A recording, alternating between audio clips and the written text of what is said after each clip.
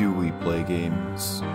I know opening with a vague and generally profound sounding query is basically a cliche of the video essay genre at this point, but bear with me, I'm going somewhere with this.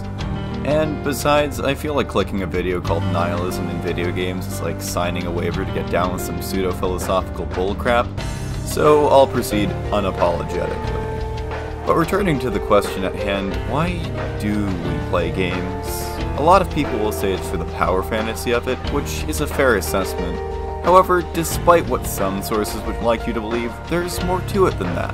A good story, a creative outlet, an insightful commentary, stress relief, and sometimes just art.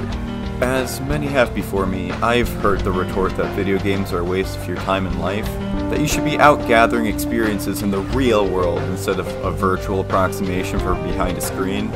And to some extent I agree that living experiences in meat space is something definitely important and not to be neglected.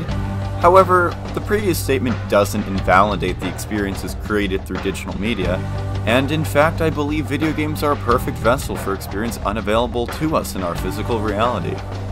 But the whole games are a waste of your time debacle does pose an interesting question, which is, why do we do things?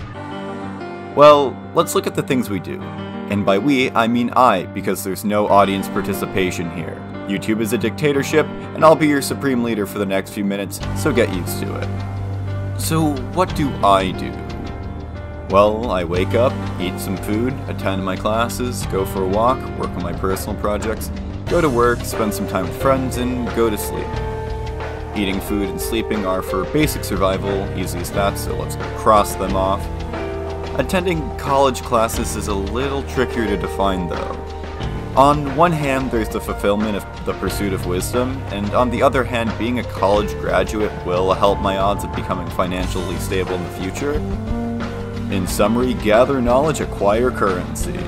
And we can segue that into the whole having a job thing. I work partially because I enjoy what I do, but mostly because it's an easy way to make money that isn't soul-wrenching or an OnlyFans account. But we're on a reality dissecting roll, so let's keep it going. Why is money important? Well, use it to buy things you need to survive, but also the materialistic culture we live in programs us to believe that obtaining wealth is a form of fulfillment. That you can fill your life's need for meaning with an iPhone or a new purse or a Cadillac. And so money has become a means of fulfillment. And for most people working 9 to 5s, it's their only form of fulfillment. But let's dig out of this weird hole we're in and look at the rest of what we've got here. My walks, personal projects, and spending time with friends are all different forms of fulfillment, be it relaxation, artistic fulfillment, or social fulfillment. So really the only two things in life is living and self-fulfillment. Survive and thrive. And for a lot of people, myself included, games bring us that fulfillment. Our desire to create, destroy, interact with people both real and fictional, to be powerful, to feel lost, to wander and wonder. I remember I was trying to explain this to someone, much less succinctly I'll admit because it wasn't scripted. And the response was, how can these experiences we cultivate through games be as impactful as real ones if they don't affect the real world? If it isn't real, then how can we be fulfilled? And to that I say, and say it with me now, because if you've been keeping up with the themes of this video, then it should be rather evident what's coming here.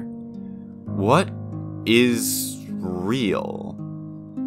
The concept of nihilism, which I'd assume you'd understand if you clicked on this video, but what's wrong with being rhetorical, eh? Is the belief that life is meaningless, that it lacks any point or purpose.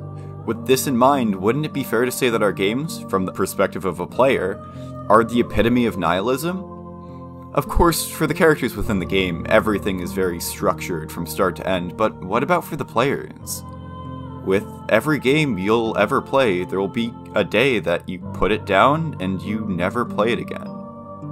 Every collectible, every achievement, every statistic becomes meaningless from that point on. And some would say that all the time you invested would be void as well. But yet we still play games, because even after we put them down, we forevermore carry those experiences with us, just like in real life. A moment is not mute because it's over, no. A life is not pointless because someday it will end. Why can't we enjoy our games the same way? So next time someone tries to tell you that games are just a waste of your time, just smile and laugh politely. Perhaps send this link to them passively-aggressively after the conversation is done. Maybe I can find fulfillment in games just like you can find fulfillment in drinking Chardonnay and Facebook stalking your ex-husband, Karen. But all in all, just enjoy your games, just like you enjoy the rest of your life.